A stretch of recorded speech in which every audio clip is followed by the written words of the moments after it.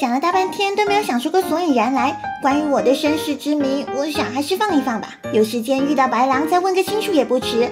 现在最重要的是找到暴徒的下落，不知道昆虫专家那有没有暴徒的最新消息？过去看看。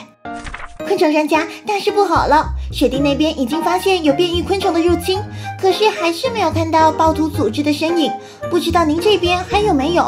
唉，我也没有啊。不过能确定的是，桃林区域的昆虫数量正在急剧的减少。如果没猜错的话，暴徒组织必定是展开大规模的扑虫行动了。看来还是得我亲自出马，这次我要去报仇雪恨。这周前往事发地桃林一探究竟，等我的好消息。按照这逻辑来说，很多昆虫剧烈减少会给大自然带来很大的危害，甚至可能会颠倒生态平衡。不行，我得阻止这一切的发生。哟，一涵啊，你又要出去了，快过来。梅姨，什么事情啊？我这还着急着出去巡逻调查呢。我这做了好多好吃的，顺带也带上。哦，对了，用小麦可以让一些昆虫繁衍。还有这一操作呀？行吧，既然是梅姨说的，那都是有几分可信度的。正好这小麦田点丰收，可以采收。剩余的小麦可以用来繁衍昆虫，减少昆虫的损失数。采收了26个小麦，我觉得是够了。我先去了，梅姨。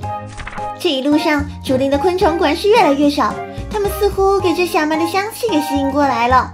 看把你们饿的，这就给你们吃这小麦。正如梅姨说的，用小麦就能够繁衍生息，生出了一条大胖子虫。不过我现在还有要事在身，就不多停留啦。等等，这前面怎么那么吵啊？难道是新开的菜市场？前面那个黑衣人怎么如此眼熟？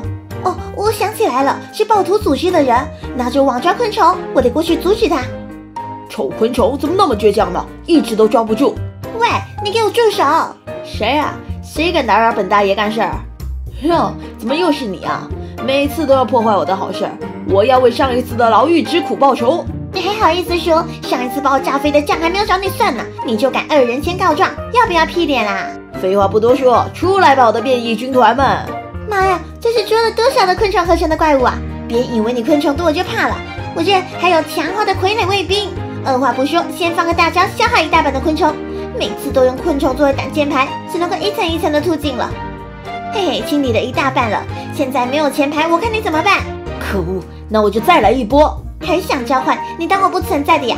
直接打断你的技能，上天吧你，小样！哼，36级走为上计。想跑？我们追！我就不信你跑得比我快，还不赶紧速速投降！别打了，大哥！哎呦，别打了，我投降！假的，哼，我还能跑！呼呼，嘴上说着投降，脚是还在跑。我可是练过长跑的，我看你体力什么时候消耗完？大哥，我真的投降了，我这就把暴徒地址告诉你听，你快凑过来。这还差不多。暴徒生性狡猾，我得多防御点，免得又像上一次一样中招了。果然又是这抱抱虫，往后退。幸好我手上有冲刺手套，不然这次还是得被炸飞天了。幸好我反应够及时，没被带走。这暴徒这是作茧自缚，但是这么下去也不是办法呀，必须限制他们的行动才行。